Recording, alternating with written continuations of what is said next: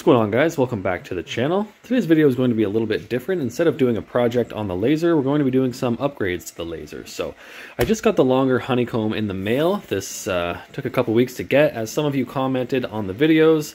Some of the backings were pretty burnt on some of my projects, and yeah, they were. I'm a beginner. I didn't have all the parts, so I've been getting a lot of use out of this MDF scrap sheet over here, but it's finally time to put this Honeycomb together. We just have to pop this little sheet of sheet metal in the back, keep the laser from going through to the wood, and then we can put it on the laser. I've also installed a bit of a ventilation system here. Obviously, as any of you guys know, as soon as you go to do any cutting, you smoke the place out pretty quick. So if any of you are curious, I can do a video on this thing later, kind of show you how that works. But I guess we'll get started on the Honeycomb. I'm going to do a little comparison. I've got some font typed out here. We're going to cut out just no honey versus honey. I'm just going to cut that onto a piece of 4x4 sheet there, and we'll see what the difference is. I think it's going to be pretty good. Everybody kind of swears by these, as well as the air assist. I have an air assist coming soon, so we'll put that in place, get it installed, and see what the improvements look like.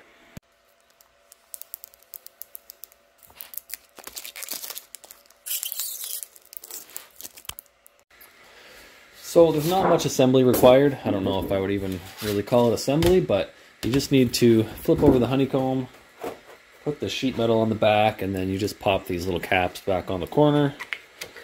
And that is all there is to it. It's the only two pieces that come in the box, so it's pretty easy to figure out.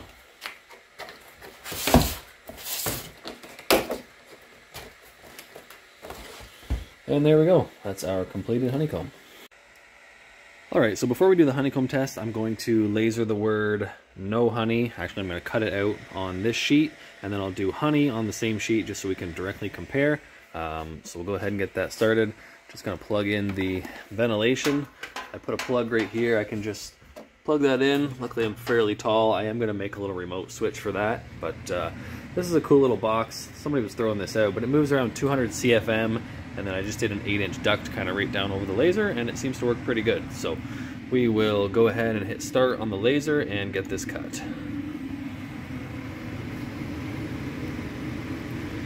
As you can see, most of the smoke is sucked up through that duct pipe. There is the odd little bit that gets by and it ends up in my garage, but it's not the end of the world. It tends to filter it out eventually.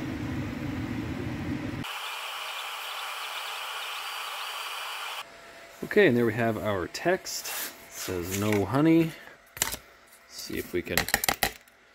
Yeah, it's a pretty good cut speed. That's usually what I cut this stuff on, about 375 at 90% power. You can kind of play with that a little bit, but it's pretty reliable. On some sheets with a little more glue in them, it tends to not cut through if I go much lower than that. So yeah, I'll get that punched out, and then we're going to do Honeycomb right above this just so we can compare the results. Now, as most of you know, this is where you see the big difference is on the back. You get a lot of that burning because the heat from the laser just has nowhere to go. So that's where the Honeycomb comes in. It really lets the laser sort of dissipate the heat beyond the workpiece and gives you a better finished product. Alright, I'm just getting it set up to make the cut on the Honeycomb. As you can see, that's a lot more professional looking than a couple pieces of scrap wood and cardboard and junk like that. So we do have to reset the height. I've just got it set here with the default little aluminum stock there that you get included with your laser, so hopefully you haven't lost that. So we'll go ahead and cut the word honey on here and see what it looks like.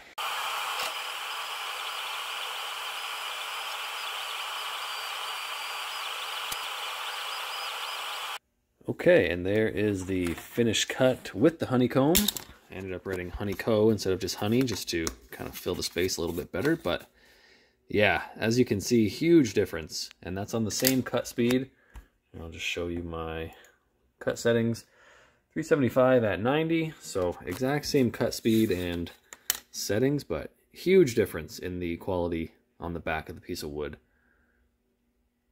That's pretty awesome. So you do need to clean these every now and then. You can see there's sort of smoke residue in there already. So I guess you do have to sort of get them maybe in a laundry sink or something, give them a good wash. I'm not 100% sure the best way to clean those, but at least they are easy to take apart. Maybe you could take it outside with the hose and give it a wash. I'm not going to be doing that anytime soon. I'm in Canada, so it's pretty cold here right now. But yeah, those are really awesome results. So I got a couple other little projects out here just to have a look at the difference. So honestly, if you are thinking at all about trying to make custom names or decorations and sell them like on Marketplace or just your local flea markets, I would say definitely invest the money in the Honeycomb table. It drastically improves the back of the workpiece. So if you were going to paint them, that's one thing, but if you're just going for the natural look, I don't think you can really go without it. I have the 400 by 400 here. They go for $89.99. The larger one is $109, and there's a smaller one for $54. So I will have a link to all of them below, hopefully a discount code as well. Yeah, I really can't believe the difference. So I am going to be trying out the Air Assist as well. I've got the Air Assist open here, so that's in the mail. I'm going to be getting that hooked up and trying that out. I believe that helps with some of the scorching on the front of the project, so that'll be nice to get rid of that. I think it makes it a little faster and a little better at cutting as well. Don't quote me on that, but once I get it set up, we will have a look and do another comparison video. So I'm going to end the video off there. I know you guys like these short and sweet, right to the point. That's how I like them too. So as always, thanks for watching. I hope you enjoyed the video, and I'll see you next time.